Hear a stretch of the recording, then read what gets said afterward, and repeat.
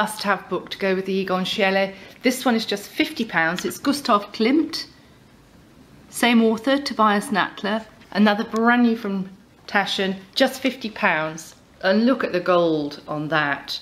Absolutely sumptuous publication. And I'm going to show you a little peep inside, you lucky, lucky things. But do go and buy it at bibliophileBooks.com. It's utterly, utterly gorgeous. A century after his death, the Viennese artist Gustav Klimt, who also died in 1918, possibly also, I think also of the Spanish flu epidemic. He's startled with his unabashed eroticism, dazzling surfaces and artistic experimentation. You might remember this, The Kiss, very, very famous.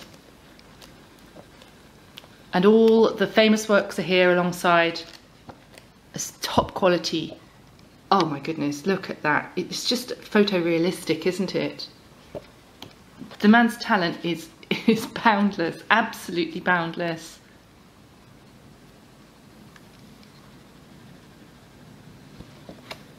The Berg Theatre staircase in Vienna. Of course, he's at the centre of the Vienna Secession.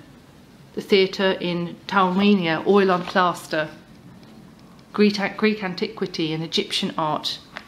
This man had talent beyond description.